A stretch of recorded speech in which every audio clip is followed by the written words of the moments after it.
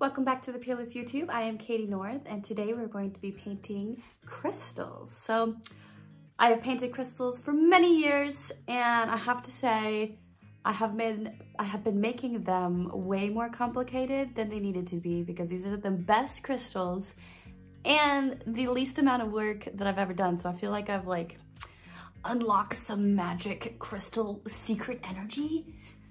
And I'm completely obsessed with these crystals. They had great feedback when I posted it because I was too excited to wait. They could not be any more simple. It's literally like 2 layers of paint, but using the correct tools and techniques. So I hope you enjoy the tutorial and you try these out, and I can't wait to see your crystals. All right, so to get started, you're going to want to transfer your crystals onto your paper. You can either use the ones that we have provided, or draw your own, or look at some real crystals and kind of get a reference from there and trace them out.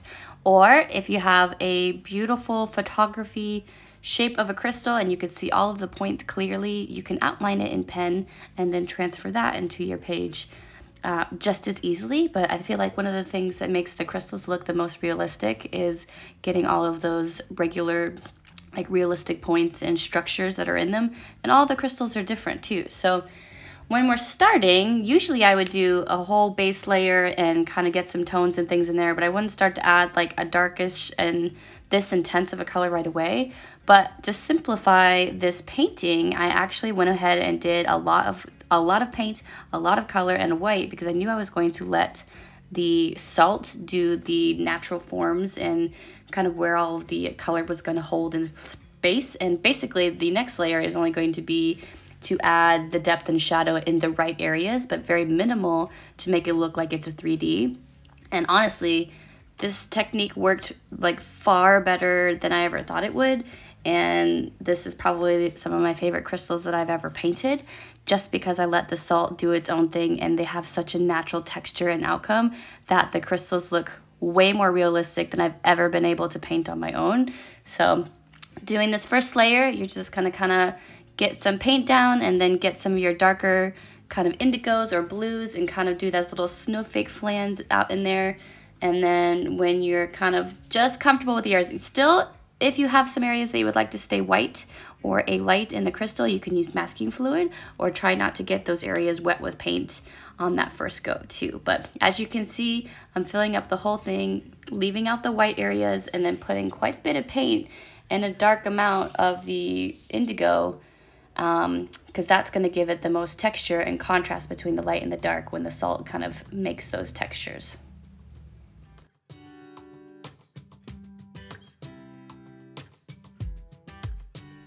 All right, and so when you're happy with it and you're kind of, just as your first wash, kind of remember that too, you're gonna lay down your salt and kind of crack it over there. You can use table salt, you can use, I use the pink Himalayan salt in a grinder because I wanted different sizes of the salts. I could not tell you if the pink Himalayan salt does anything different or not, but it was what I had, and so that's what I used.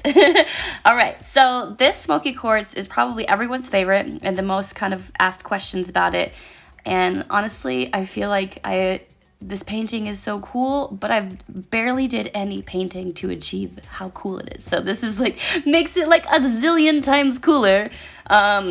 So for the see-through area on the top of the crystal, that's kind of more of the quartz, and you can see through it and you see little strains and veins and sparkles and things, I lay down a lot of water, and then on the bottom I want a heavier amount of paint. So to get it started, I fill up the entire crystal with water, and then I'm going to do my little snowflake drops of paint, kind of going darker on the bottom to lighter on the top, and then almost invisible on the top.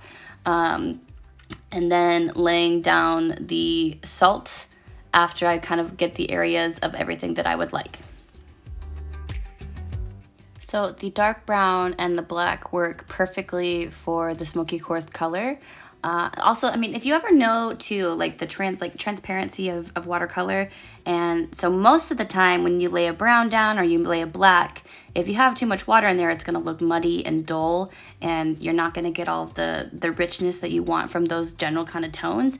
For this crystal, I think one of the reasons that it works so good is that because the quartz crystal has that smoky kind of you know, almost black and some kind of grays and these kind of shimmers one way and a brown.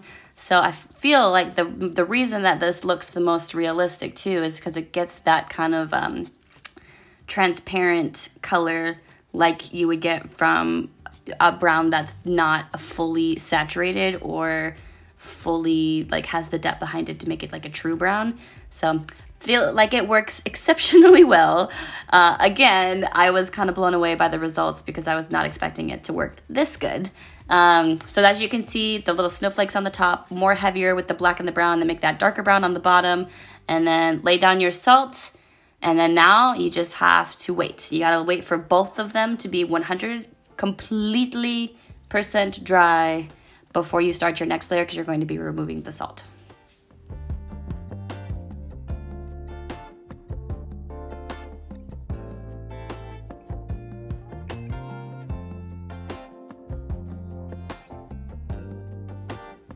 All right, so as you can see, the salt has almost dried, and you can see all of the texture that it created and just all of those natural forms that you're not necessarily going to be able to do with a paintbrush. So again, a natural form, salt, and then it helps make it look more natural of a crystal.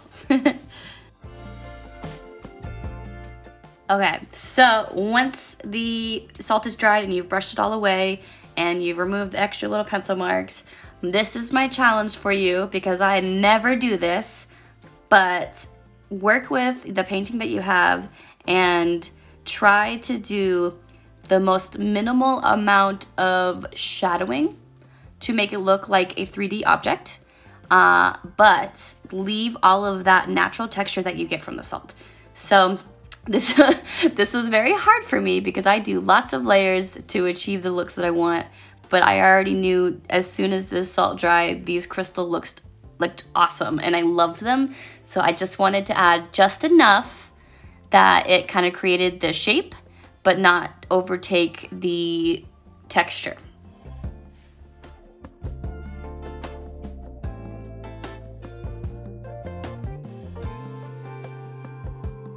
So looking at my reference crystal, you can see how it's just slightly lighter on the right side, and that kind of is like a little bit of a shimmer. So I just wanted to create that effect that I don't actually bring that dark piece all the way down into the shadowed area, but if I make that middle section and kind of create a line going all the way down and still having a little bit transparent, it'll make your eyes think that that is the flat front of the crystal without having to fill the entire section of all of that awesome texture. So just that slight difference, and then the lines going down, but those lines going down are still pretty transparent, is all that your eyes needed to kind of differentiate, like to tell you this is the front and this is the side. So again, out of my comfort zone, because usually I would put a ton more paint down, and it was honestly me just trying not to cover up the salt texture.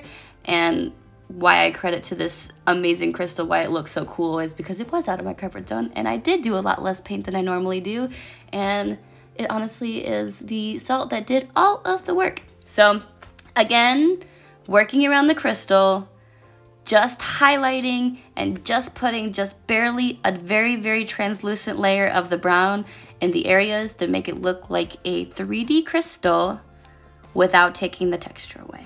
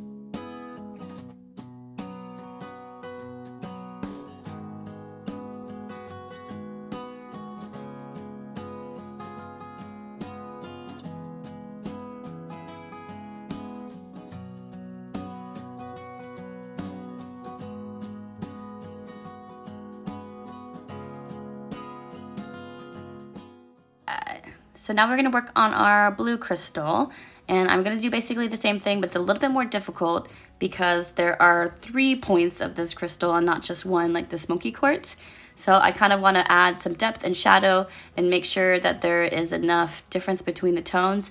And I think I do, once I kind of fill up this whole area too, I do a little bit more salt in there just to kind of add the shadow where I want it to be, and then re-crack the salt to let the next layer of that kind of be a natural drying instead of having you see brush strokes or like how watercolor would dry on its own and be all like, you know, which is cool. Watercolor on itself, you could maybe make some cool shapes with however much water you have on the page.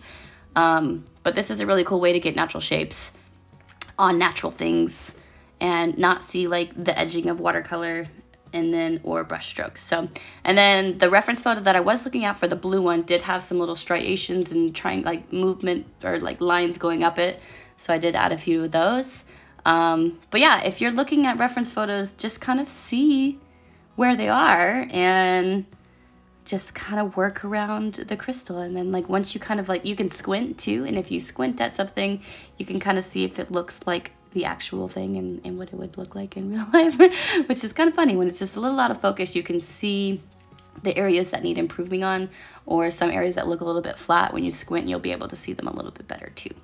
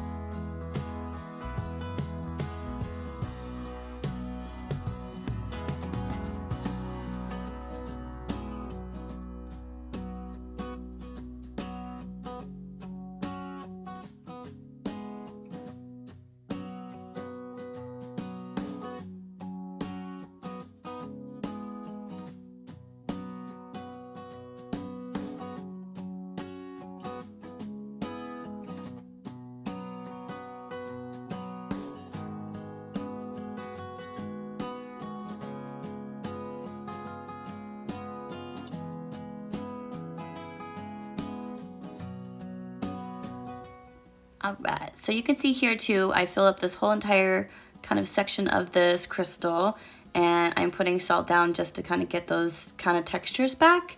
This would also be a great way to do a whole crystal if you don't want to have the brush strokes too. Do like the first layer and then salt, and then the second layer where your shadows and dimension would be, and then salt if it's still wet, and see if it can kind of work that way. But basically, I'm pretty happy with it, and I think it's pretty cool. I'm probably going to forever do this technique for crystals because I think it turns out awesome.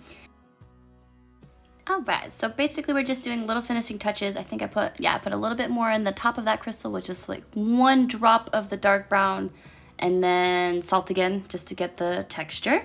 And then instead of doing my full-on crazy amount of white highlights that I normally do, I do the opposite of Caitie, and I do just tiny flecks of it. So any areas where there's been it's not even a highlight. It's almost like if the crystal had been chipped a little bit. I'm just barely putting those like on the tipped areas of the smoky quartz, and then a little bit more on the blue crystal to do kind of a little lines or cracks, and then down the edges. But you can see here, totally minimal amount of white highlights, which I think it make it look also much more realistic. Thank you so much for watching. Make sure to like and subscribe and share with your friends, and we will see you next time.